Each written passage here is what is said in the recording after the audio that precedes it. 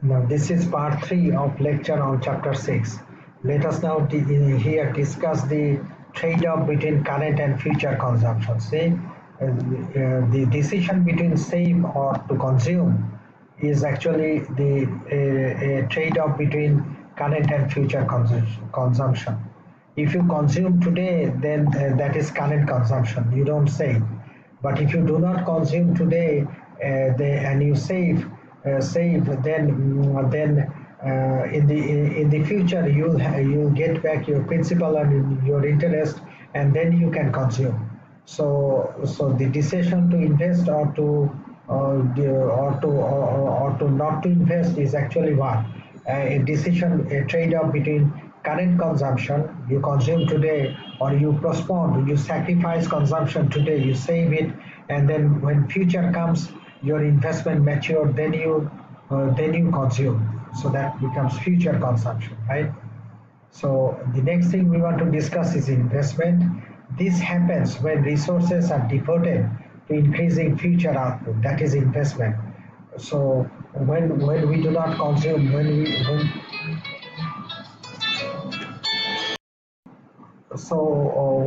resources are devoted to increasing future output, right? So instead of producing pizza, if we produce more industrial robots, remember that example from chapter 1, if we produce more goods for the future, which is machine tools equipments, then what, research and development, then real estate, those are all what, those are all goods for the future. When the future comes, you can use those tools, machine tools, equipments, research and development to what? To produce more. On the other hand, goods for the present, like goods like this present consumption, if you consume today, it will give you benefit, utility today, but then it's gone. When the future comes, goods for the future, goods like pizza will not help you produce more. So investment is like goods for the future. By building a new research facility in which scientists invest in the next generation of fuel-efficient automobiles, this is one example of investment, right? Instead of consuming, the country can divert fund to build a new generation research facility, and that will yield result in the future, and those results will pave the way for higher growth in the future.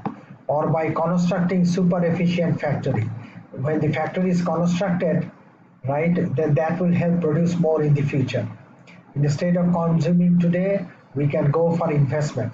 So this again is a clear example of this trade-off between consume more today or consume more in the future. Now, we want to define financial investment and economic investment, right?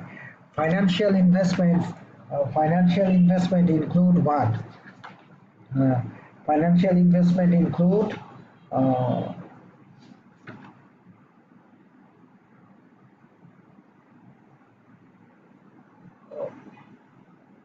um, financial investment happens when there is what? When there is purchase when the business is purchasing new machine tools equipments and also investing in stocks and bonds, right? So it is the broad definition of investment. But economic investment is different. Economic investment will only happen when there is production of new machine tools equipment, new factory space, new warehouse, right? New research and development. Uh, whenever so economic investment is the narrow definition of investment. So remember we said if you buy that in financial investment, if you buy stocks and bonds, those are just paper certificates. As such, they do not represent production of machine tools equipments. So those are included as investment only in financial investment, but not in economic investment. Economic investment will only include production of machine tools equipments.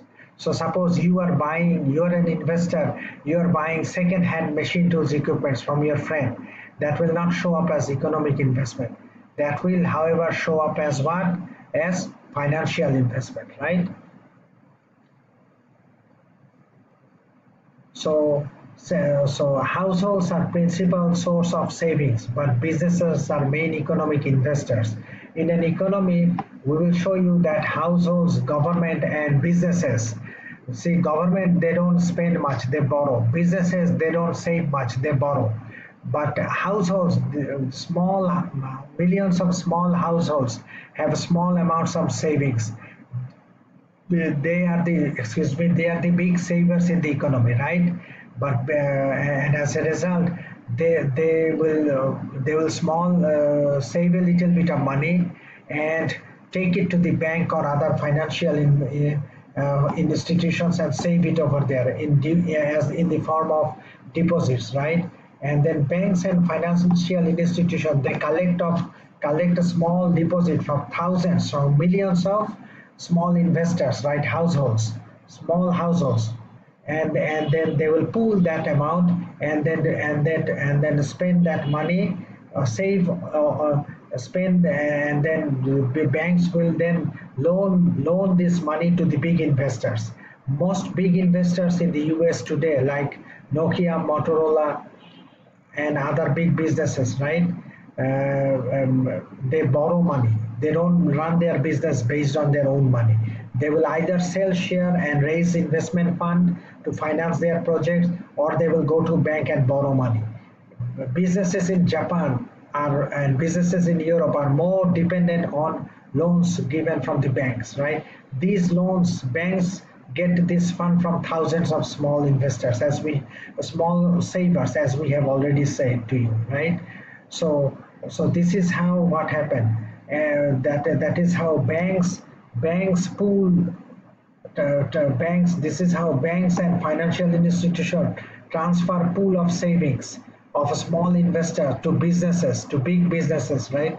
Like Nokia, Motorola, IBM, big businesses, so that they can create the capital goods which help their country grow. This is how the often we call banks and these financial institutions like insurance companies, investment companies, and commercial banks, financial institution like what? Like mutual funds, and then savings and loan associations. Those are other type of financial institutions. They collect money from the depositors. They collect a pool of money and then take it to the bank. Then the banks will then find borrowers, big corporations, right, and then lend the money.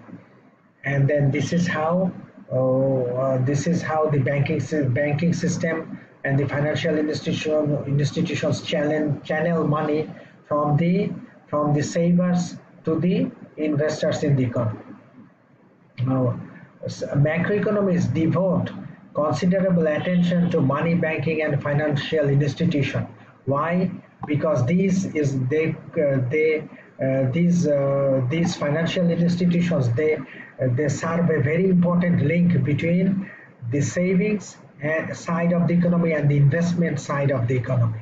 Right? If this is not functioning for some reason, then businesses will not get enough fund. There will be a shortage of fund, and then profitable investment projects will not be funded, and then that will create what? Unemployment. That will loss of output, loss of income in the economy.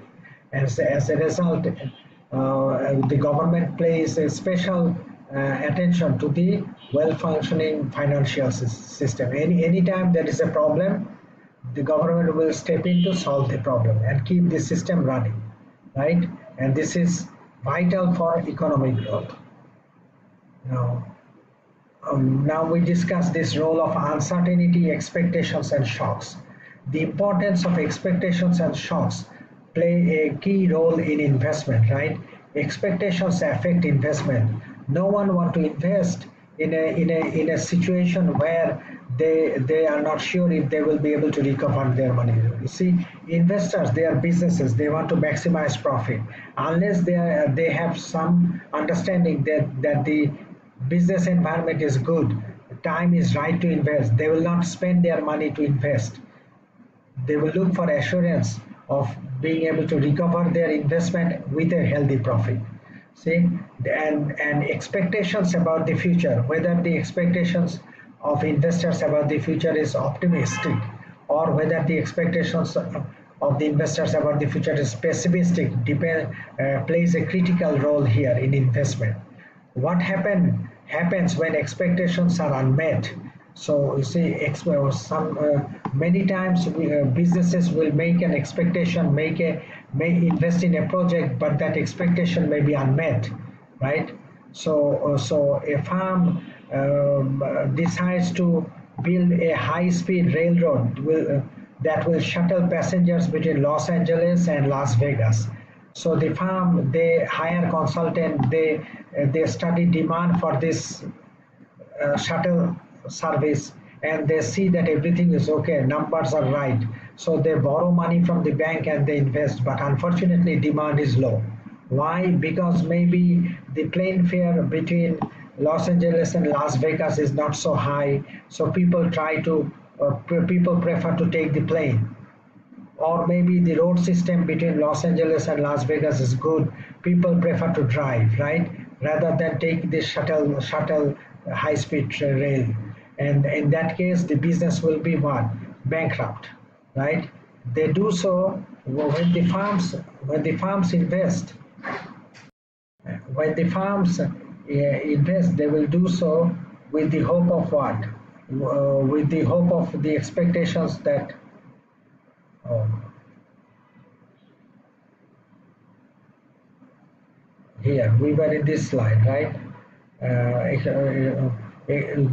Talking about this high-speed railroad between Los Angeles and Las Vegas. When the businesses invest, they expect to earn a profit, but they don't all.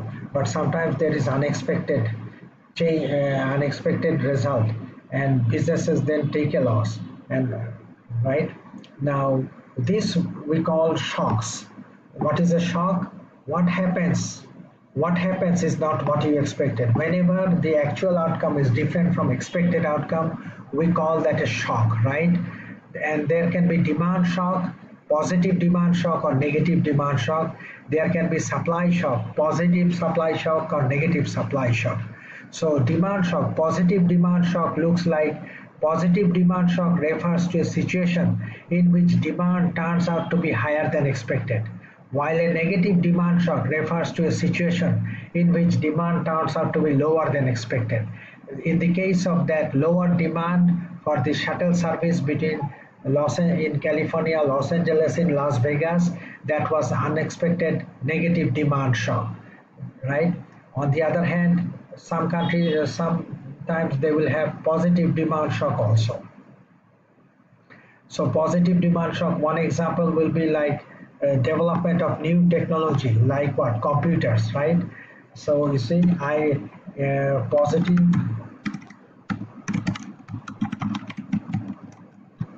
for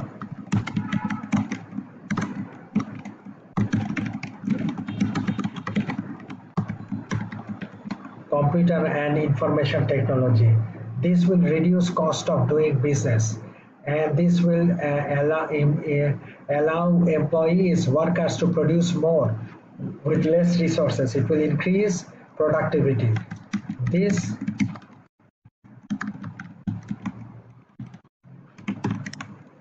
productivity, output, worker, and as a result, this increases profit of businesses.